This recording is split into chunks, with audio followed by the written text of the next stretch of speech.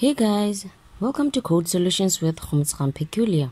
Today we're learning the basics of user-defined functions. Once more, we'll create the basic function to ensure understanding of how a user-defined functions work. For understanding further terms on functions, catch out this video on our thumbnail. Okay, we will do a basic program where we need to output the maximum between two numbers using a function. So let's get on to it. Using namespace, we will start off in the main function. Okay, first of all, we find the maximum between the two numbers. So let's declare these two numbers, variables.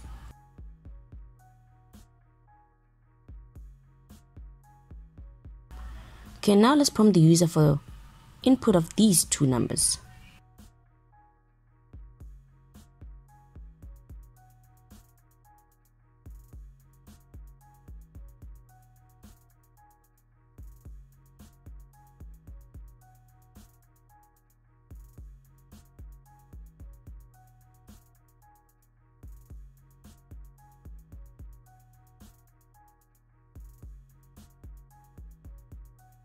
Now, having obtained input of these two numbers, now we must find the highest number of these two numbers. After all, that's our main motive of the program. But now remember, we won't be checking that in the main function. We will do that in a separate respective function. So now let's go declare this function up outside of the main function, so that when you call it in the main function, it is known. This is the syntax of declaring a function. We have our type, the function name, and the parameter parentheses.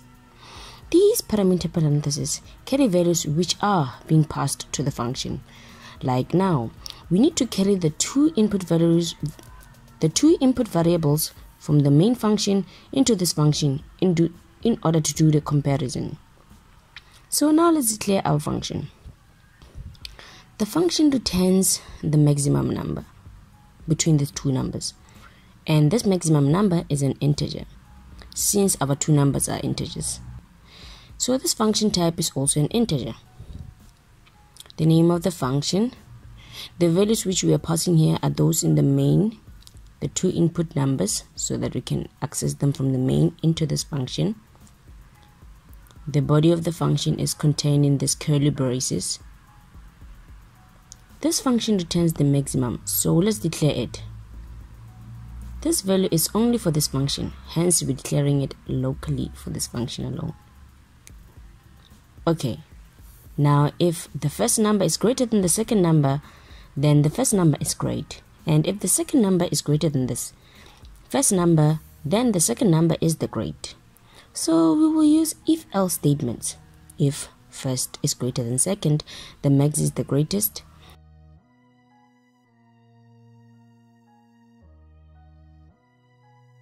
And if second is greater than first, the max is the second.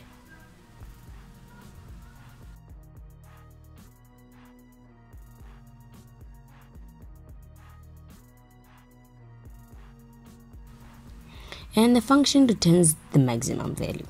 Remember that the return ensures that this number stored in the max is carried back to the main function when we call this function in the main function. Okay, so we have built our find maximum function. Now back to the main function so that we can call this function. After having obtained input from the user, we must find the maximum between these two numbers. So now let's declare that variable that will hold our function when we call it.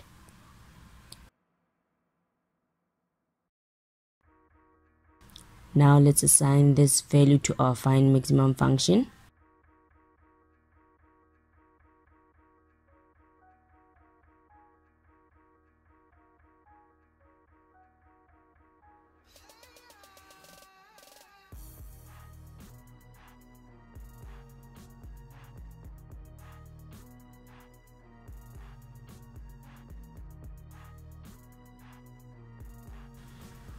Okay, now we can output the highest number between these two .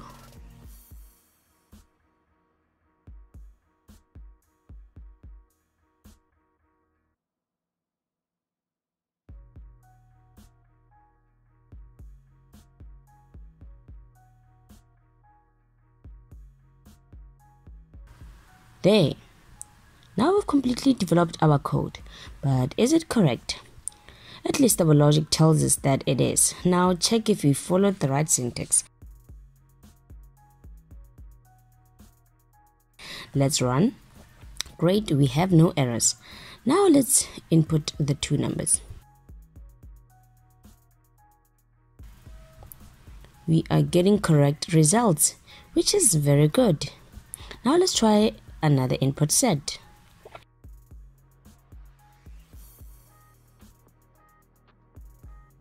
Excellent. You deserve a standing ovation.